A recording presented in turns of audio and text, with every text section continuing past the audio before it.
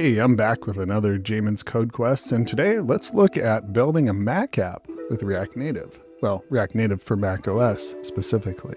Now, if you go to the docs, at least as of this video, you may or may not be able to get it running.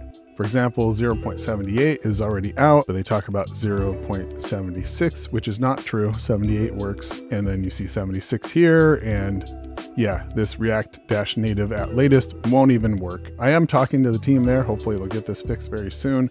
So we won't follow the guide specifically. We'll do something a little different.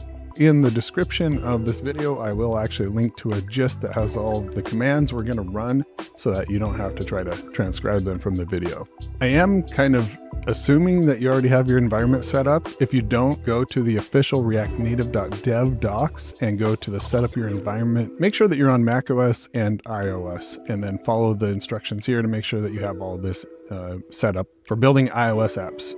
If you have this set up, then you should be able to do the rest of this. If not, let me know in the comments what you ran into. Now, the first thing you do is you actually don't spin up like a react-native-macos app. You don't spin up a macOS app. You just spin up a regular React-Native app with an iOS and Android folder. In this case, I am initting a pizza app, and the current version is 0.78.3. Of course, videos like this don't age super well if you put specific versions in there. But, this is just a guide to help people get started. So go ahead and run that. I am calling this pizza app, which is sort of a standard within Infinite Red, because one of the very first React Native apps that we built was an app for ordering pizza, which was pretty cool. If it asks you to install CocoaPods, you don't need to do that. You can just hit no, because we're going to be doing a Mac app. Now, cd into the pizza app, and then open it in the editor of your choice. In this case, I'll open it in Cursor. I'm just going to use npm here, and now we have an Android and an iOS folder, but we want a macOS folder as well. So let's go ahead and run this. npx react native macOS dashes between all of it, and just hit enter. It shouldn't take too long, and you should have a macOS folder, and it gives you some instructions here. However, we want to enable the new architecture. And if you're not familiar with the new architecture, I've done some content in various places in my blog and whatnot. We'll do more content on Jamon's Code Quests as we dig into the new architecture. Go into this new folder, macOS, go into the pod file. The main thing is we want to turn on Hermes. I've done some Hermes content on this channel, and Hermes is essentially, it's a JavaScript engine that Facebook built just for React Native, and it does work on React Native macOS. So make sure you turn that to true. Now, don't try to get fancy and turn this Fabric enabled to true.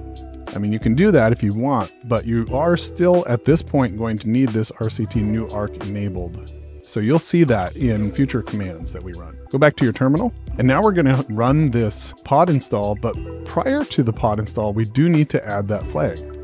So as you can see at the bottom here, RCT new arc enabled 1 pod install, and then I give the project directory of macOS so that it installs in the proper project directory. Once that installs, we want to run the Metro packager. This is relatively straightforward. npm run start, and you should see the Metro packager pop up.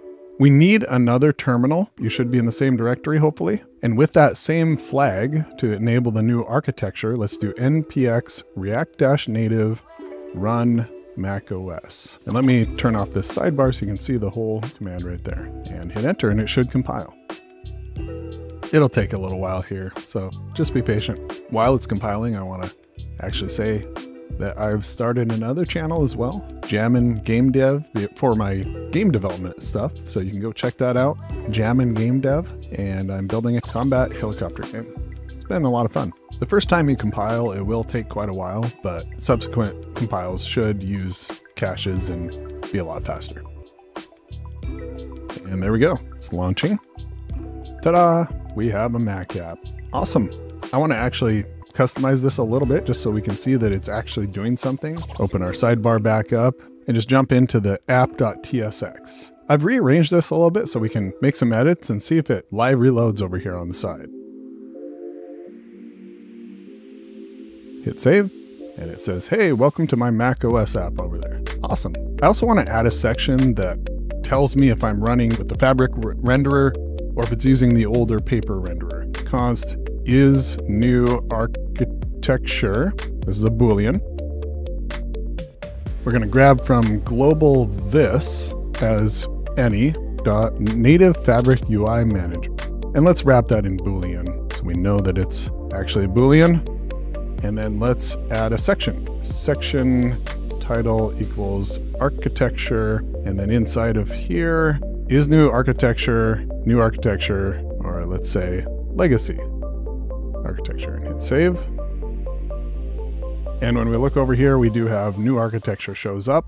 If you want to test whether that actually worked or not, you can recompile with =0 instead of =1 in that flag, and it will hopefully show legacy architecture there. That's just kind of an intro to React Native Mac OS. Of course, there's a lot more to this, but I wanted to help get people started with this at least, and maybe save you a little bit of time when you're getting things spun up. If you like this video, you want to see more React Native desktop, new architecture, all kinds of different topics, do subscribe please, and like this video. Maybe put a comment down below. I appreciate it. I read them all. Thanks a bunch, and see you all next time.